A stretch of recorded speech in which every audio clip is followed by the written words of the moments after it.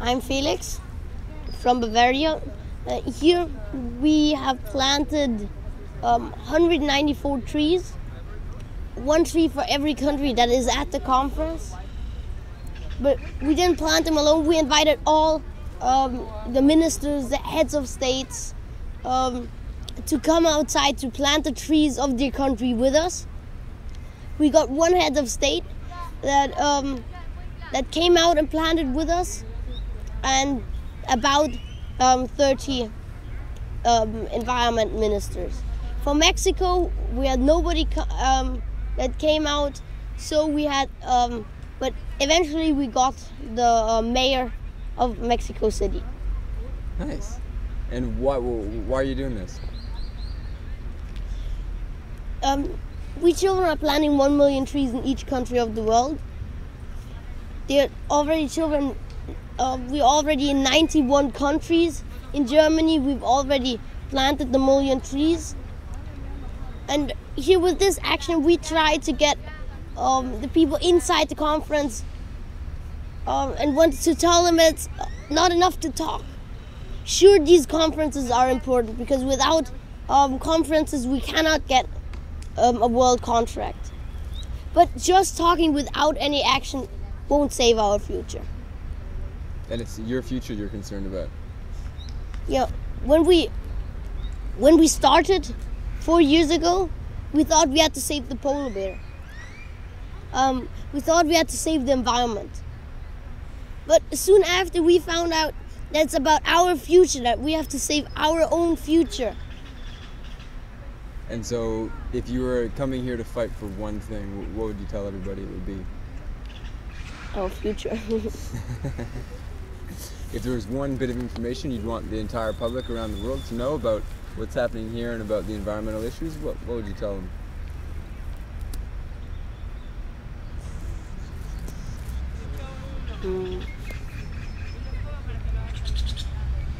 We have to force our heads of governments to do something because they know exactly the problems we have. And they know exactly the solutions to all of these problems. We just don't understand why they're not doing it. They know everything, but they're not doing it. So we have to force them to do it. And how can we do that? How we can force them to do it? Every head of government wants to be re-elected. So this is definitely a chance how we can make them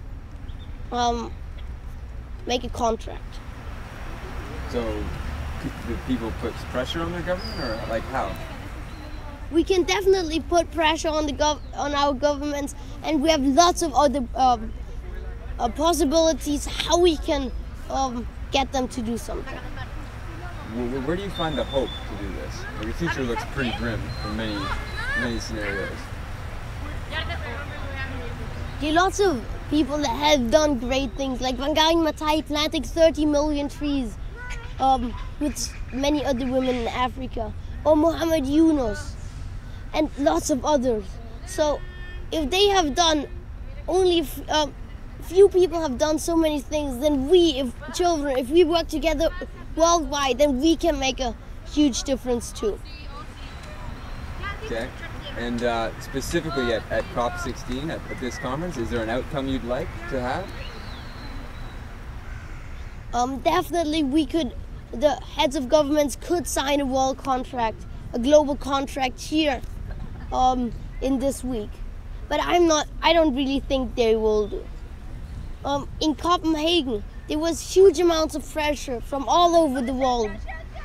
But now no one expects a world contract. There's no pressure on the heads of governments. So if they haven't done it in Copenhagen with pressure, I don't think they will get one contract here without. And do you think young people, kids, have as much power to, affect change as adults do? I think we do. How? Ask him what he thinks he does. Right. Because we can't hear your question. What kind of power do you think young people have compared to adults?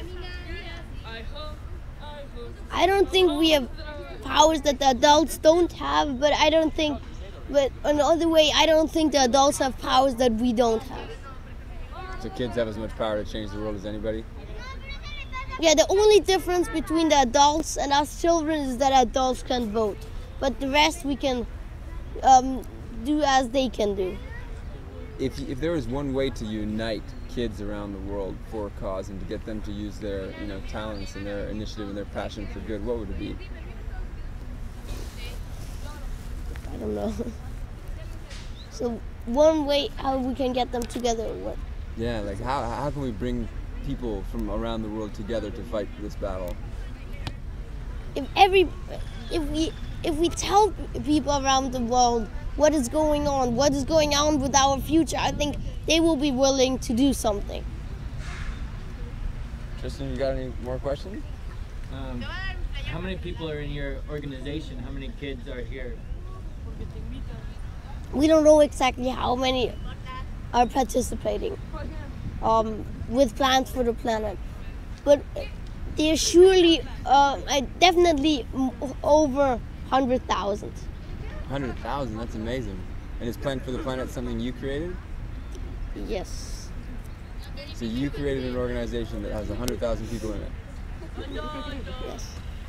Ask him that again. Yeah. Could you tell me that in an answer? Like, so tell me about what kind of organization did you start, and how many people have you got involved so far? Like how? What's the name of your organization, and how many people are involved?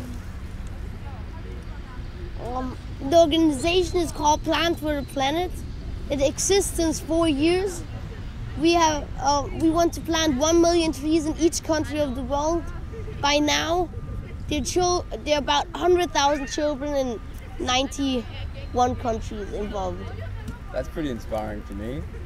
I see a lot of hope in that. If you can get 100,000 people in 91 countries to go out and plant trees, I think we might be able to turn this around and save things. Can you tell me, I'm looking for like an intro to you. So if you could say, my name is, and I've come to COP16 in Cancun to do this, that'd be great. And how old you are. Okay. I'm Felix. I am 13. And we came here to COP16 to plant trees with the ministers and heads of states and try to force them to do something. And what kind of message do you think that sends to everybody?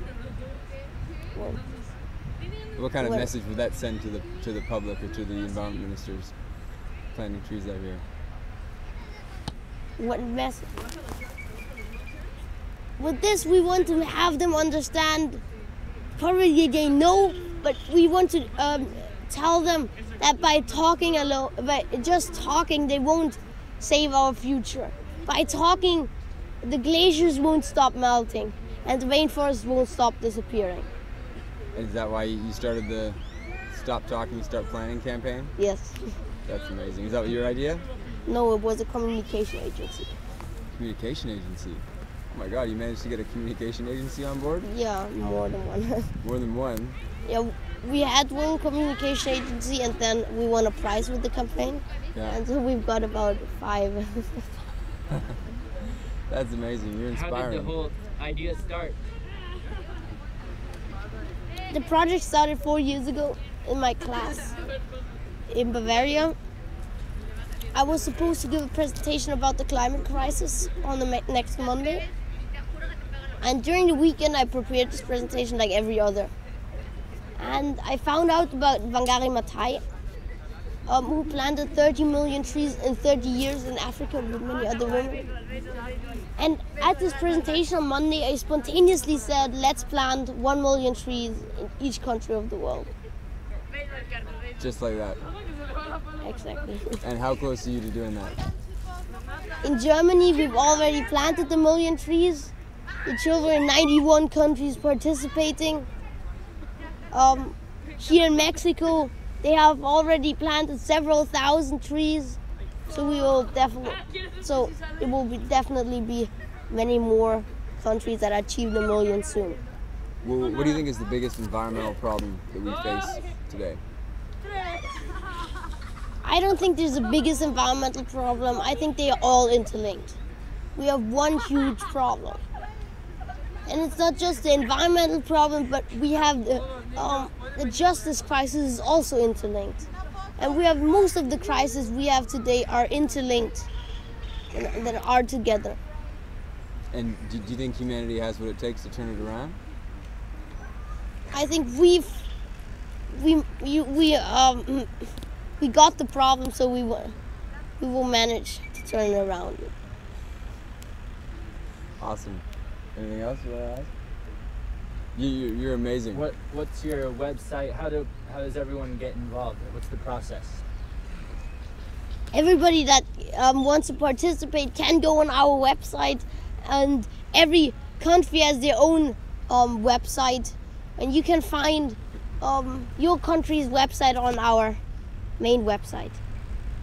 What advice would you give to people that aren't doing anything beneficial to spur them into action to get involved? We can change something if we work together worldwide. So let's do it. Awesome. Thank you. Appreciate it.